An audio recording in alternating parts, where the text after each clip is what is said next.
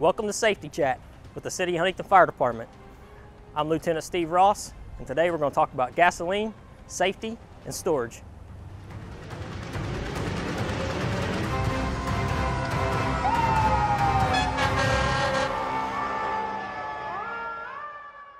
Emergency rooms treat over 10,000 people each year due to gasoline-related injuries.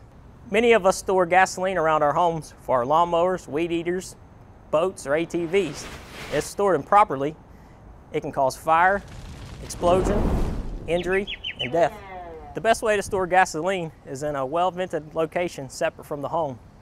This location should have no electric, open flame, or any other source of ignition. Do not store gasoline in the basement of your home or a utility room. Your furnace, hot water tank, or clothes dryer could ignite the fumes that leak from the can.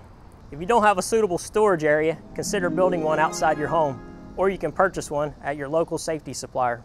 Never store gasoline in a food container. Always use one that was designed and manufactured for the store of gasoline. Some plastics become brittle and are incompatible with gasoline. Some containers are not strong enough to withstand the expansion and contraction caused by temperature change. Always store your gasoline with the proper cap.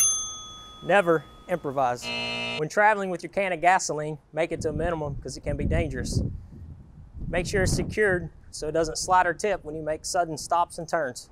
When refueling your gas container at a gas station, always take it out of your vehicle and set it on the ground. Always refuel your equipment in a well-vented area. Let it cool down before refilling, and always keep an ABC extinguisher on hand. Be a hero by practicing these and other safety tips brought to you by the Huntington Fire Department. Thanks for watching.